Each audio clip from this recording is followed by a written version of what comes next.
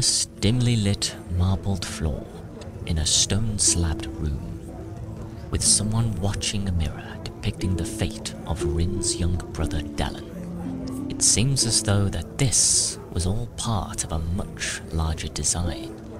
Ela Wesadie Hala, friends, and welcome to what will be the final part of Drakan Order of the Flame. I would like to begin with showing my gratitude to everyone who joined me in Rin and Eroc's journey in this quest filled with swords, sorcery, and adventure. And to remind everybody that if you are to play this game for yourselves, you need only go to my first video, which has both Eroc's Lair's fan site and the full free version of the game on My Abandonware, which I will have links to in that description. I'll also include some visuals of the still active multiplayer, where you're pitted against other players, battling it out using an arsenal of weapons and spells to vanquish your foes and claim supremacy over the land, or bragging rights to your friends. And if that's not enough to whet your appetite for multiplayer, you'll also have the means to battle each other in the sky with full dragon flight and control, where your abilities and skills are now solely relied on your trusted companion.